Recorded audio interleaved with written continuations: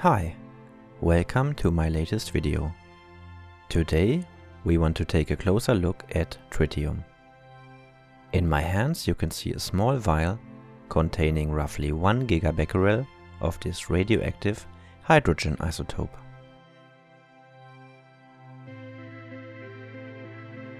The phosphorus compound inside is being excited by the electrons from the beta- decay. Fluorescence caused by UV light can also be observed. During the day, almost no light emission is visible. In the dark, however, you can clearly see a greenish glow.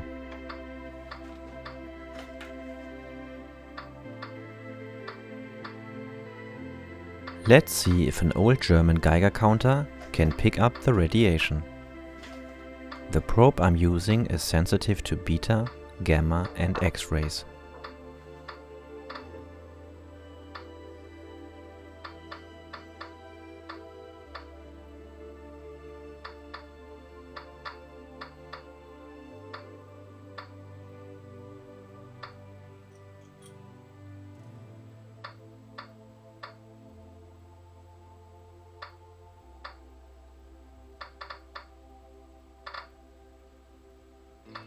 Maybe you can hear a slight increase, but nothing really noticeable above background. Keep in mind that radiation is completely random. Sometimes 10 photons hit your detector in 1 second, and the following seconds you register basically nothing.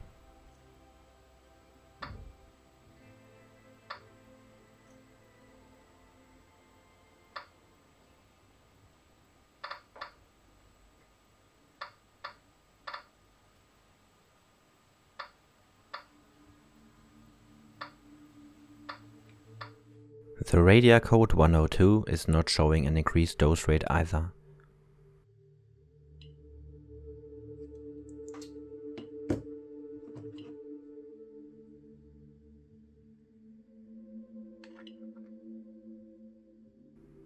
Same goes for the radar scan 701 with the filter in place.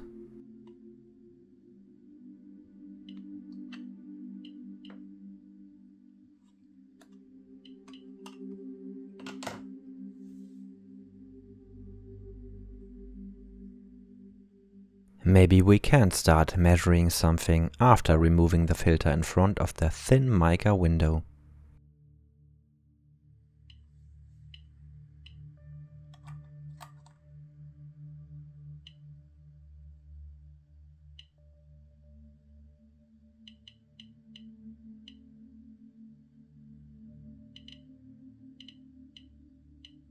This sounds a little bit more promising, but what exactly is the matter with this stuff? Why can't we get a proper reading? After all, this should be insanely radioactive. 1 gigabecquerel means 1 billion disintegrations per second. If this was cesium-137, we would see a dose rate of almost 9 millisieverts per hour in a distance of 10 centimeters, or roughly 4 inches.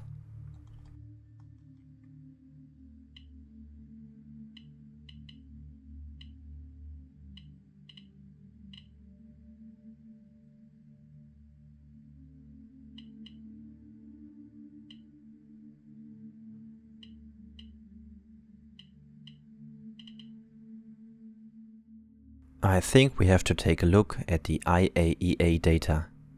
Let's open the isotope browser on our phone and have a look.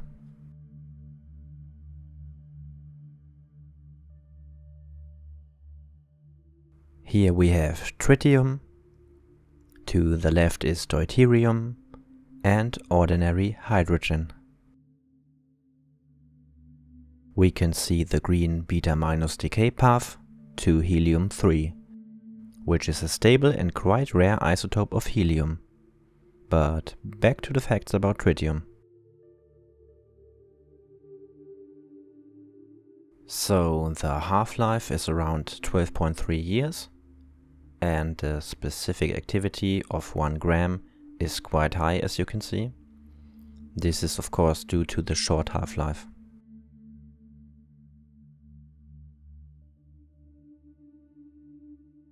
Using our trusty calculator and the specific activity, we can quickly see that our vial contains just 3 millionths of a gram of our radioactive tritium gas. And here is the important part. The intensity or probability of a beta decay is at 100%, so there is no other form of decay, no gamma emission or something like that. And the total decay energy that is released is 18.6 keV.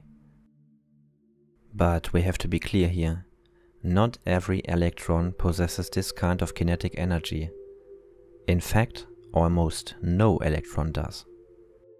The energy is distributed between nucleus, electron, and antineutrino.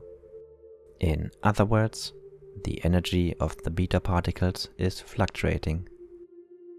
Most of them are reaching the average kinetic energy, in case of tritium, 5.7 keV, which is very, very low. Fun fact: the only known lower beta decay energy is from rhenium-187.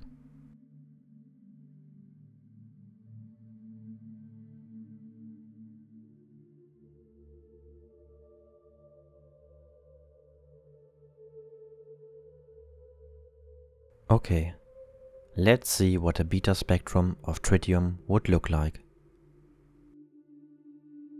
On the x-axis we can see the energy in kiloelectron volts, and on the y-axis we have the intensity in some arbitrary unit. This just shows how many electrons at a given energy we would expect. We also see the medium energy at 5.7 keV, where most electrons will fluctuate around. The 18.6 keV max energy is basically never reached. So what's the point of all this? We have a low beta energy that can't even penetrate human skin, trapped inside a glass vial which is surrounded by acrylic. Of course we can't really measure anything. Well, that's not exactly true. We can measure something. Here's an example. The beta decay leads to electrons hitting the inside of the vial. They are being decelerated, but the energy doesn't just vanish, and it is not lost. Instead, it is given off in form of a photon, basically X-radiation. Of course, the photon can't have any higher energy than the initial electron had. This effect of a photon emission due to acceleration, deceleration, or change of direction by an electron is called Bremsstrahlung. Obviously a German word. Bremsen means to decelerate, and Strahlung is radiation. We have already established that the radiacode doesn't really show an increased dose rate. Maybe a spectrum inside a lead castle will yield some better results. In case you wonder, the copper and polystyrene layers are meant to cut down X-ray fluorescence. An interesting topic for another day.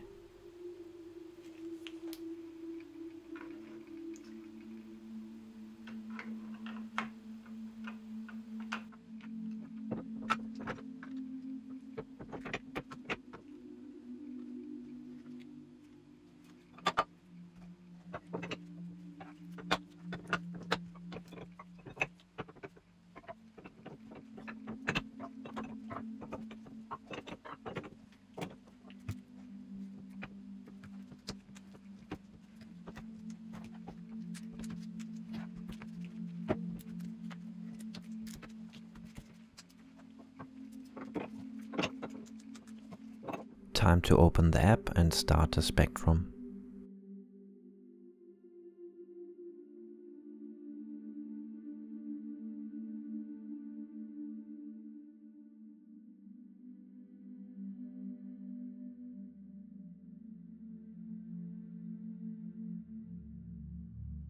After a few seconds, we can already see a peak appearing at the left.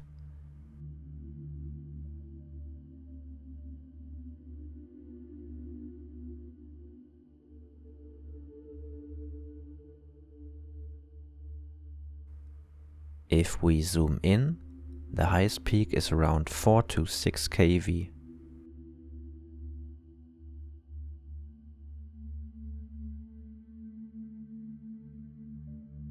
I seriously doubt that you want to wait here for hours, so let's jump directly to the result.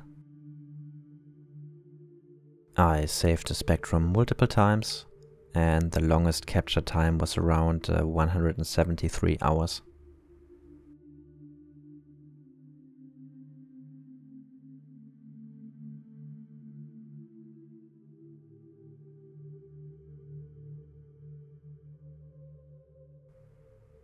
It is clearly visible that we don't have a single peak here.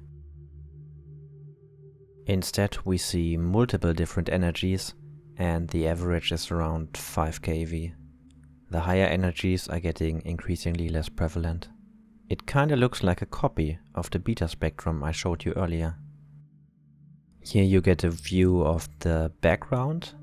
I'm usually getting around 5.5 to 6 counts per second where I live.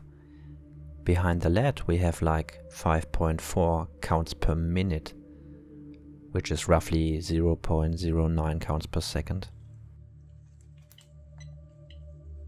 The last thing to try is the detection function of the Radioscan 701. The device was kinda picking up on the low energy X-rays before, but the right thing to do is of course a measurement over a longer period of time. And the first step is to see what the background count rate is, without all the random ups and downs.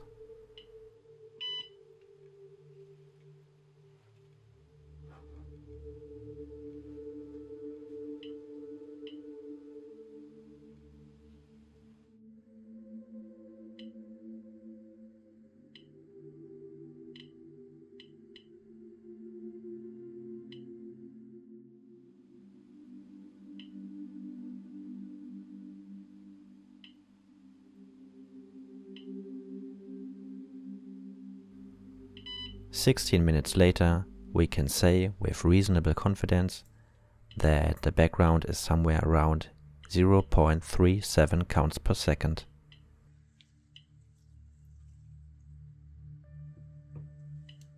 Let's attach the tritium source to the detector and start the second measurement.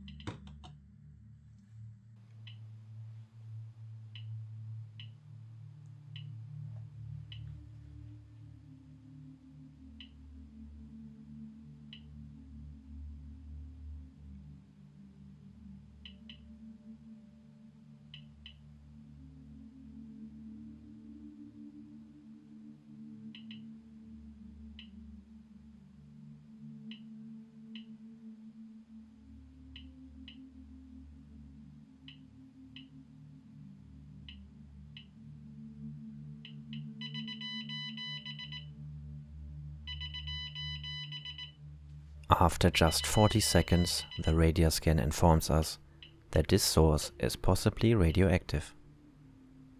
After 9 minutes, we get the end result of 0.76 counts per second. Nothing spectacular, but a very neat functionality. One word of advice. Don't watch fools on the internet breaking tritium vials thinking this is completely safe. Of course, the chance of you breathing in everything in this vial is kinda low. The gas is diluted by the air, but the activities are sometimes insane. The legal limit in Germany is my 1 gigabecquerel, but in other countries the activities can be quite a lot higher. As I said, the beta energy is very low. The electrons can't even penetrate your skin, but they don't have to. It's a gas and it will get inside your lungs.